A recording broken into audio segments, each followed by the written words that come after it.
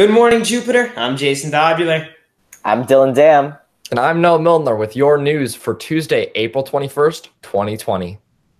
Hashtag JHS Home Selfie Week. Today's Pet Day. Post a picture of you and your pet. Say hi to Walter. National Honor Society applications will be submitted the second week of school in August. This will give teachers time to do the letters of recommendation. Email jennifer.sparks@palmbeachschools.org. Stay safe and healthy. Shout out to two of our warrior Publix essential workers, Barrett Vargas and Connor Caffer. Check out Brianna Leary and Nicole Christie's article about them on the greatest school newspaper of all time. You tell them, Noah. JupiterWarCry.com.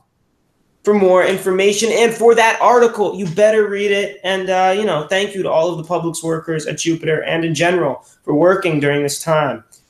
Second off, more in the entertainment business, we've got Romeo and Juliet for Free, filmed from Shakespeare's most famous stage, the Globe Theater. This will be available online until Sunday, 3rd May 2020. So if you're still not sick of it after having to read it in HGP, check it out.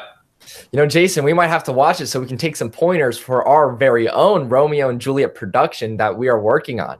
Now, for the birthdays, happy birthday to Parker B., Brooke B., Medella C., Avery D., Aiden J., Jacob K., Connor L., Grace N., Leah P., Olivia R., Maggie S., Luke S., Keaton S., Christian U., Caleb W. In honor of Pet Day, we leave you with some good news from our Palm Beach Animal Care and Control, and have a great day, Warriors. This is our historic event. It's completely empty to the fact that we don't even have it unlocked yet today.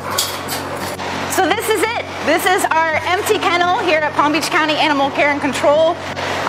You can tell it's quiet, not a dog in sight out of the 48 runs that are in here.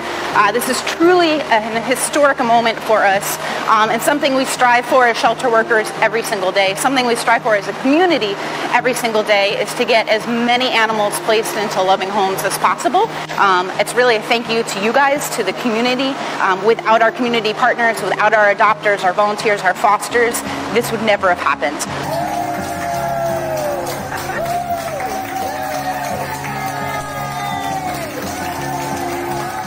So behind me, you can see that we have playgroup going on.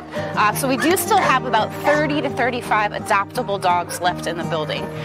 That if we could get into adoptive or foster homes to make our shelter completely empty, that would be an amazing, amazing feat and an awesome goal.